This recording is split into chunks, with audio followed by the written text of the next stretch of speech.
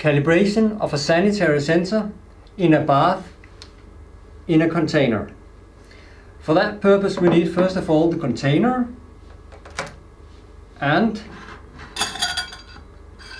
the sensor basket with the steering magnet, and then we need our patent pending heat conveyor,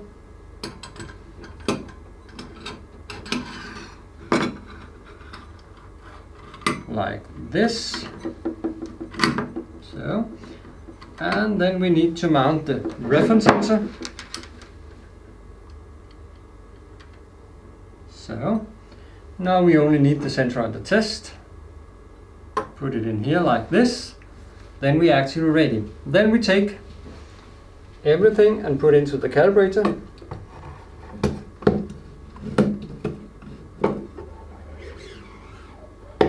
So, and now we're ready.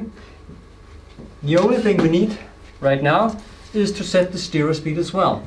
So we go into the menu and we go to the steerer menu, go into it, and we set the steerer speed like 25 and enter, up we go, and you can hear the steerer is running. Now the system is ready. The only thing we need to do right now is to set a set temperature.